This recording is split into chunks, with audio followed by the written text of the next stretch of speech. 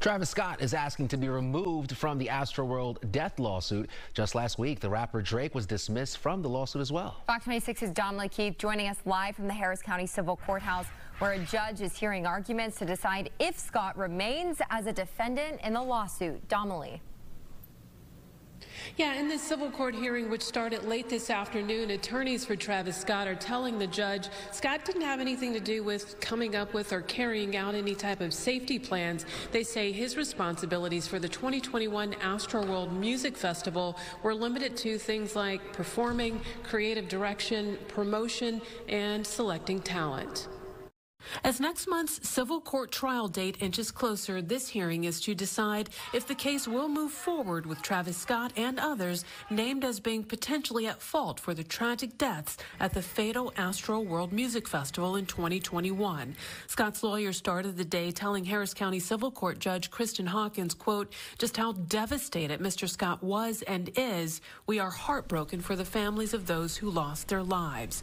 The judge later asked, what did Travis Scott see that caused him to temporarily stop his performance that tragic night?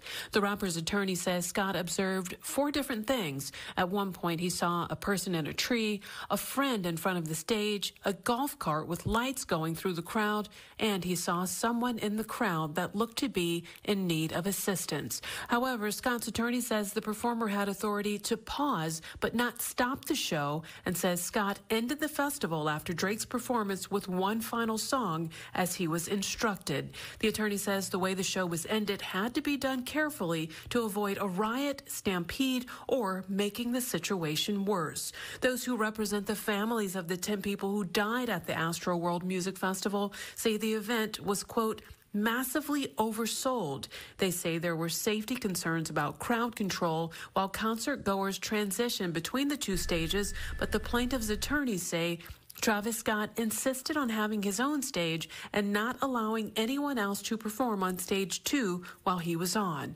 There are also lots of disputes about when the show should have been stopped.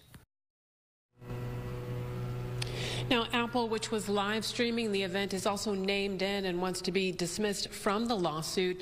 Live Nation, several of the organizers who came up with the festival, and companies who are affiliated with the venue, Energy Park, are also being sued. And one attorney for the victims, the families of the victims who died, one attorney was just speaking just when I came out of the courtroom, and he was reading from some of the text messages during the planning stages of the festival. And one person in that planning stage said in a text message, this is going to be a disaster. And so the attorney is saying that he wants to know why so many people raised safety concerns about the event, but the festival wasn't stopped. Now, this trial for the civil lawsuit is expected to begin on May 6th. The judge is still hearing testimony today to decide if anyone else will be dismissed from the lawsuit.